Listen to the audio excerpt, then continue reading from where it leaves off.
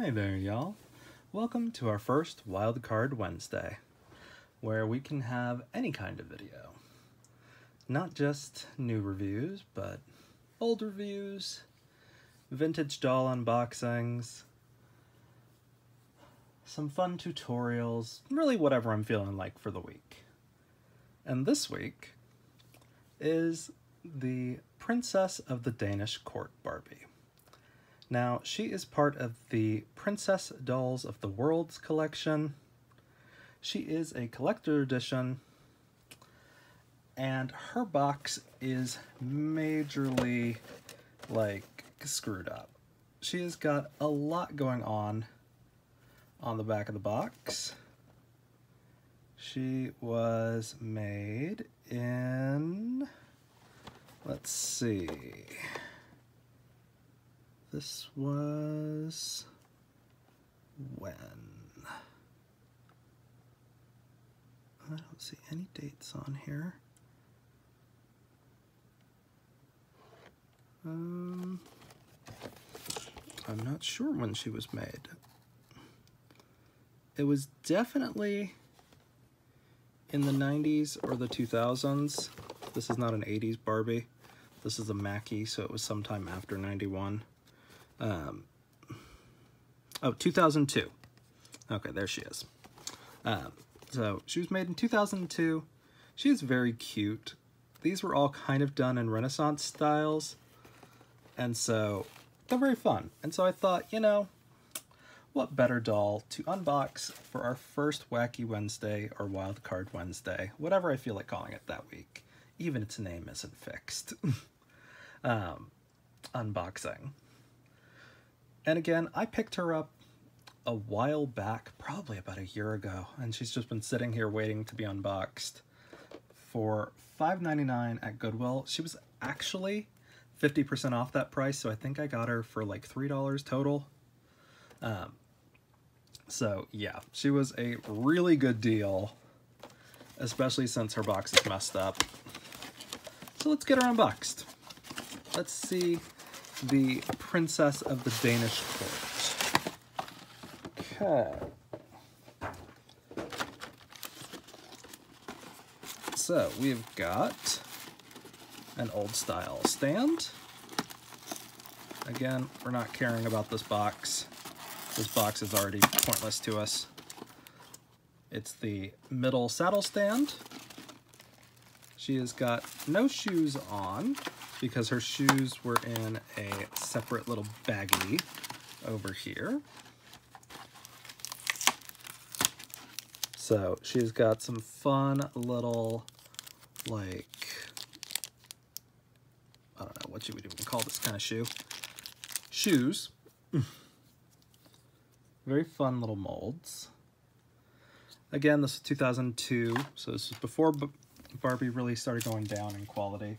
The original price on these dolls was probably like $20, which is a little more expensive for back in the day, but was still within a normal price point. So we're not mad about that, really. Let's see, we've got our stand bottom. Very fun. We can assemble that, ready to go.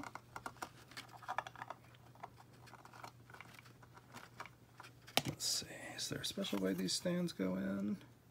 Yes, this way.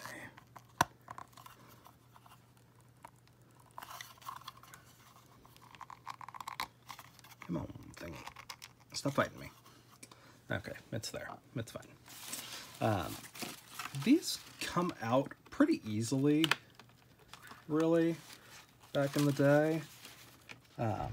They had a couple of twist ties, but not usually very much as far as random unnecessary things holding the side of the dress to the box or something like that.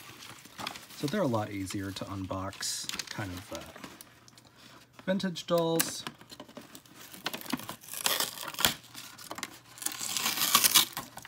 All right. So we got those done. And then we're gonna just quietly take this part off so we can see where she's actually attached. Okay, there we go. All right. So we got her out without too much effort. It's always nice when we don't have to, you know, unentomb our Barbies. But we still have to get her shackles off. So there we go. Very pretty castle in the background.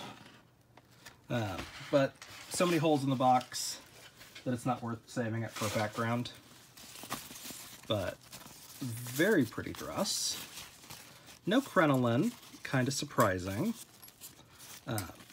It's all one piece, which is good. The dress is sewn on, which I honestly wasn't expecting.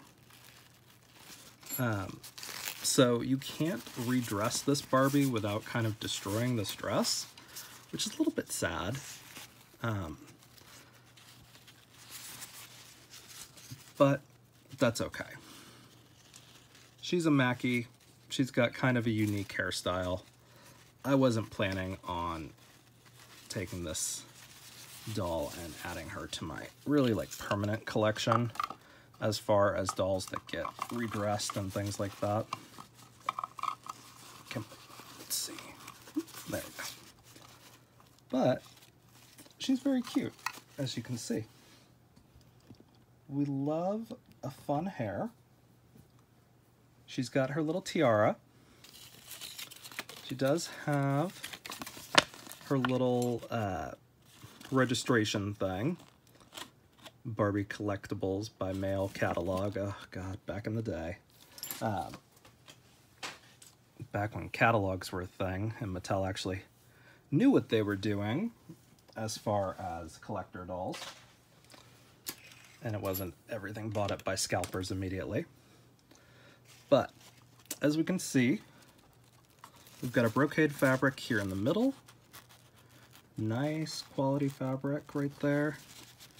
A sateen for the overskirt and sleeves and bodice. Actual lace that's not plastic, which is nice. She's got a little choker. Her hair is sewn to the dress to keep it secure in that little tail. She's got very cute earrings. Lovely tiara with actual paste jewels on there. And a great Mackie face up.